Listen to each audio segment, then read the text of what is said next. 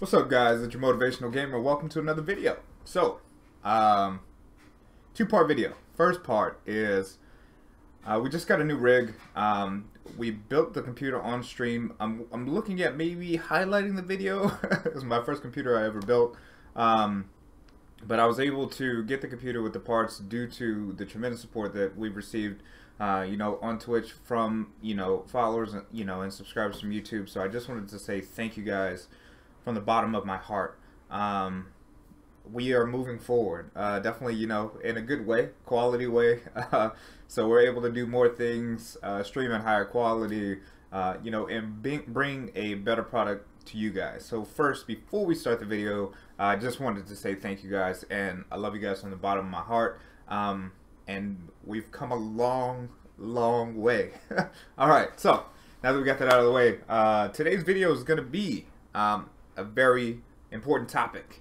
Okay, I've done a lot of thinking about this topic, pondering how to deliver it, but the goal of this video is to help you guys decide whether or not you guys are going to do scenario or Cairos, and when you guys should get into Cairos, or if you should continue to do scenario. So I want to give you guys both sides of the coin to arm you with the tools that you guys will need in order to be successful. At the end of the day, it's going to be based on your preference, which one you would rather grind more, whether you'd rather grind the map or you'd rather grind Cairos. I'm personally a Cairos fan, but I'm going to not allow that bias to stress this video. So again, pros and cons of both, and then you guys can decide from there whether or not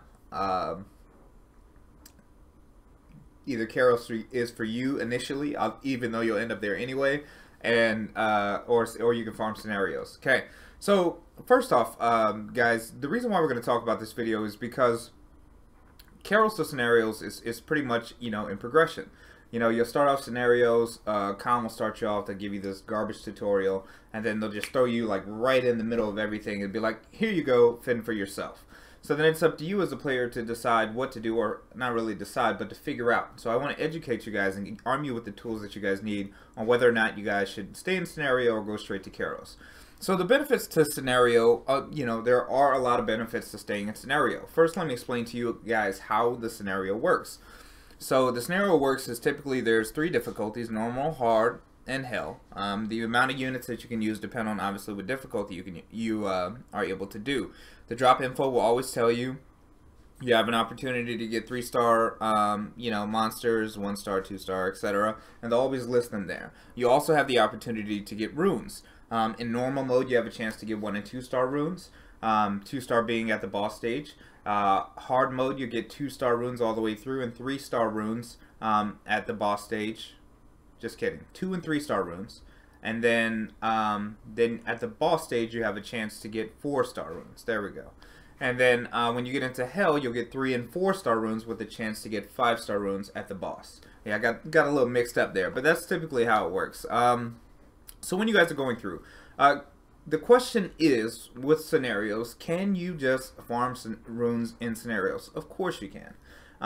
The pros to that are chances, you're gonna get quite a bit of 1- and 2-star fodder if that's your thing. If leveling is your thing, then you'll get lots of 1- and 2-star fodder that you can continue to level endlessly.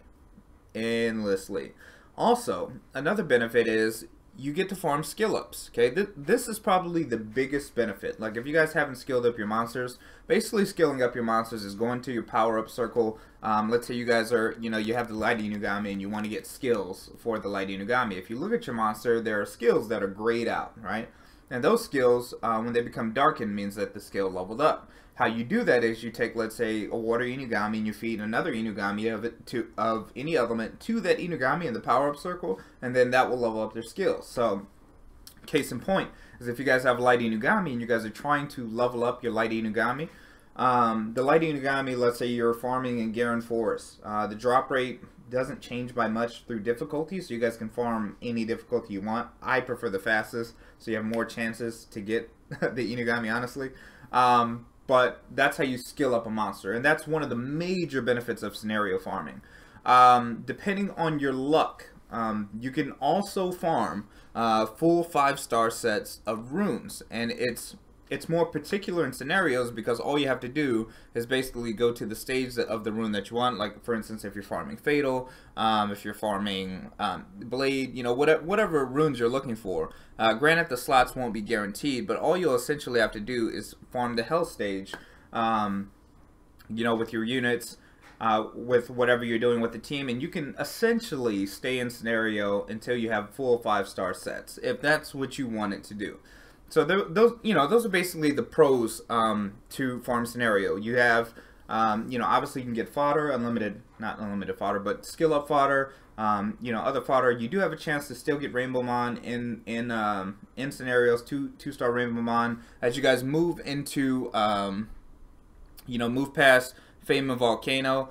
Fame of Volcano has normal and hard have the best energy return ratios for, you know, leveling. What else? You can make some pretty good money from Aiden Forest all the way to Chiruka Remains, especially on Hell for selling the runes. So it's, you know, pretty decent cash flow. Again, you know, probably not as good as Cairos, but if you guys are spending a considerable amount of time in, you know, in the scenarios, it can be beneficial to you. So those are the major benefits to just staying in scenario if that's what you want to do. Now, there are cons to scenario. The cons are, you can only get up to green, I can't remember the grade, but it goes white, green, blue, purple, and then orange, right? And obviously orange is the highest, and then white is the lowest. If you guys played any kind of like MMOs, you guys kind of understand the quality. But you can only get maximum of green in scenario. So you're not going to get the best runes in the game, farming scenario. Also, you're only going to max out a 2-star max Rainbow Angelmon. And then the fodder drop rates in terms of fodder, like actual 3-star fodder, is quite low. So you could spend a considerable amount of time. The problem you're most likely going to run into if you spend most of your time in scenario is that you're going to run out of fodder quickly. You know, because of the fact that you're going to be leveling so quickly, because the XP ratio is a lot higher in scenarios, because honestly it's made for farming, you're going to burn through your fodder very fast. And what that's going to cause you to do is put you in a situation where A, you're going to need to spend money to get packs, or, you know, obviously buy fodder, and, you know, other things or whatever you need to do to get fodder. And that's honestly, those are going to be the major drawbacks to scenario. It's not going to really put you in a position where you can reap maximum benefit in the game.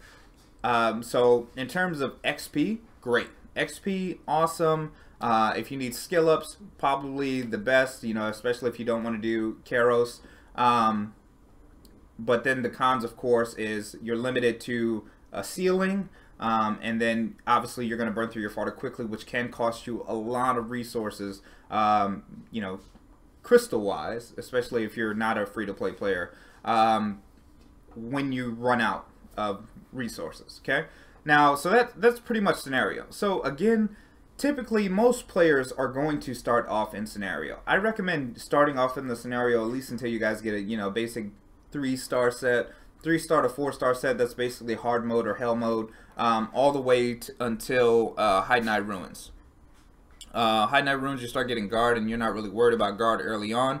But Garen Forest, Mount Sis, Kabir, Mount White, Ragone, and Tulane Forest are typically the only dungeons that you guys are going to need to get basic rune sets on the monsters that you guys are, you know, either getting or capturing, gotta catch them all or whatever, that will allow you to move into Cairos. Okay, so that's typically the transition.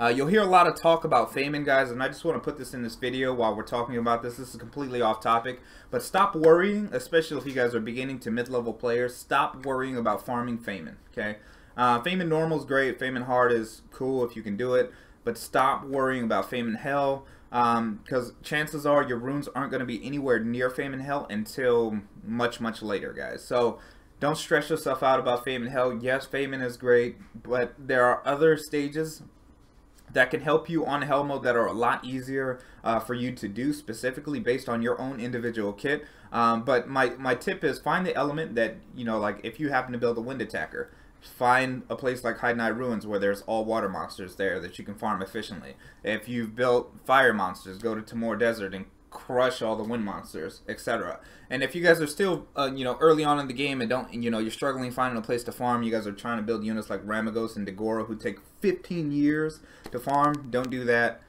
just use your just use your regular strength monsters and go to Mount Sis. Mount Sis is honestly the easiest hell stage to farm. Stage 1, 2, and 3 based on your element. If you're fire, go to stage 1. If you're water, go to stage 2. And if you're building a wind monster, go to stage 3. Easiest hell stage to farm. Most 3-star monsters with mediocre runes can do it.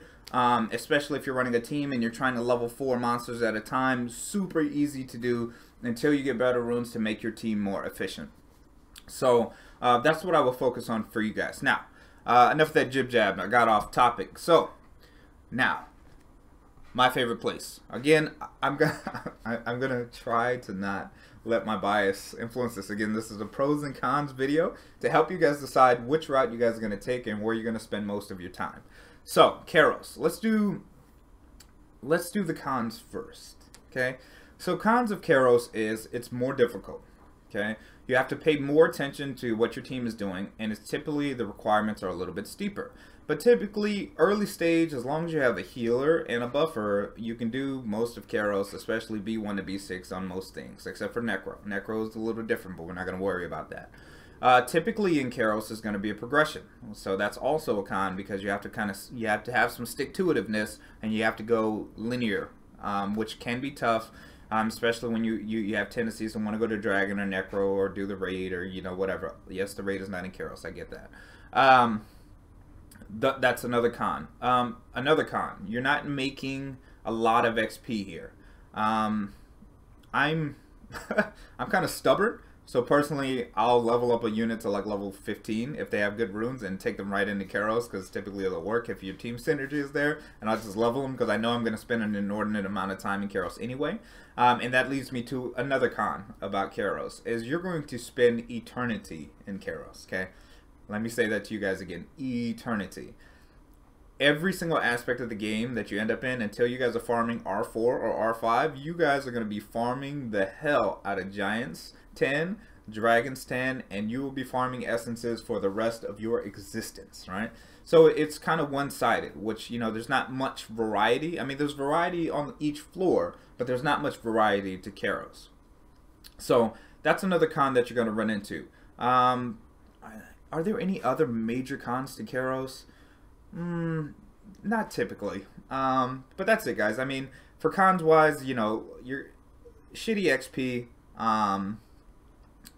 So you're not going to be able to level here. It's a little bit more complicated, a lot more difficult, and it's super linear and kind of bland, right? It's Farmer City, honestly, in Cairos, because that's all you're doing is once you get to a certain level in the game, you're doing the same thing over and over and over and over and over and over and over and over and over again, right? But that leads me to the benefits of Cairos. Now, the benefits of Cairos, and when I talk about it in my videos, I recommend Cairos over scenarios or to get in Cairos as soon as you can. It's the opposite of the scenarios, obviously. So even with the low XP, you still have a chance to make a crap ton of mana in here. You can make a lot of mana depending on where you're at in the game.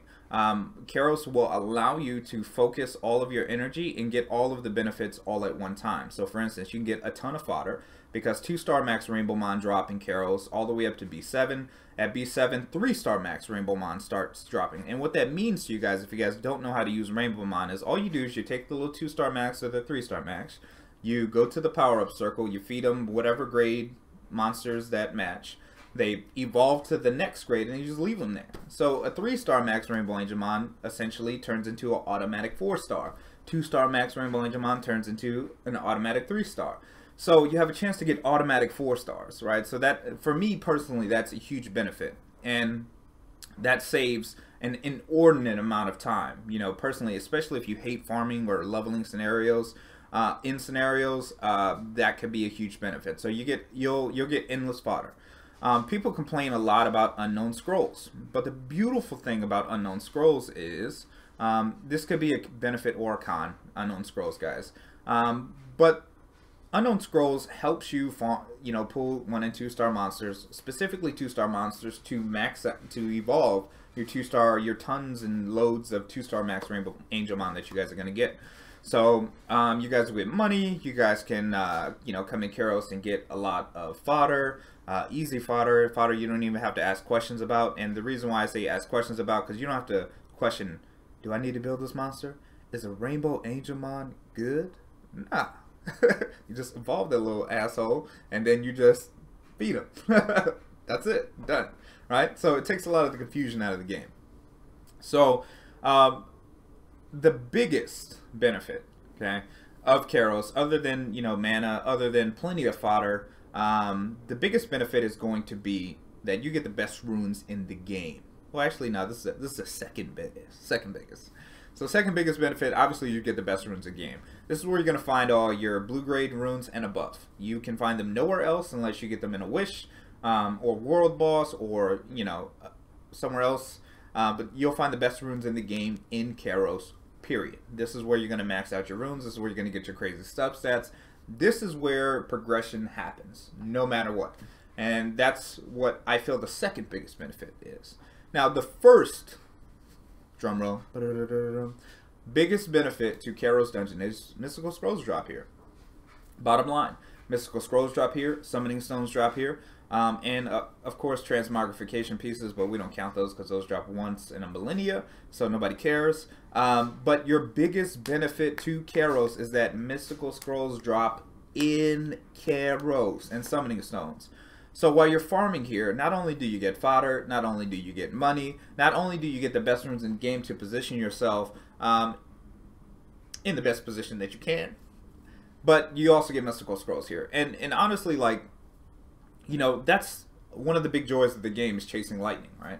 I don't deny the fact that I'm a lightning chaser, I do. But I've learned more efficient ways to chase lightning. So more efficient ways to chase lightning, again, like, you know, to rehash on a previous video, is stop buying summoning packs, get into Cairos. You're going to spend all of eternity anyway in Cairos, so you might as well enjoy and reap the benefits. And the benefits of that are Mystical Scrolls. Save up Mystical Scrolls. I did 70 summons in a month on 3,000 crystals. I mean, that's, you know, just saying. So, you know, Cairos Dungeon, whether it's, you know, if you're farming essences or just, you know, farming Giant's Key, Dragon Slayer, Necropolis, whichever one you guys are on, Mystical Scrolls drop here, guys. So you don't need to waste your crystals, your refill crystals, you know, your life essence in the game, your ability to play Summoner's War on summoning packs, when you could just spend that same 750 crystals in here and get, you know, who knows how many scrolls, let alone the mana that you make from Cairos. You can buy more scrolls in the shop. Does that make sense? So it puts you guys in a position to win. Yes, again, this is arguable. Some people will prefer scenarios. Some people will prefer Cairos. But these are the two basics between whether you should do scenario or whether you should do Cairos. And you guys really just have to decide. Ultimately, it's going to be up to you. Either way, you're going to do both. It's just you have to decide which one you're going to predominantly spend more of your time. Up front in the beginning. In the end, you'll spend all of your time in Cairos anyway. So it's essentially up to you. So that's it, guys. That covers it. Hopefully this helped you guys. Give it a like if you guys enjoyed the video. If this helped you guys, you know, help fill in some gaps as to whether you should do scenario for an inordinate amount of time or whether you should do Cairos. Thumb it down if you hated it, if you didn't learn shit. And as always, oh wait, before I end this, crap. There was an idea that I had.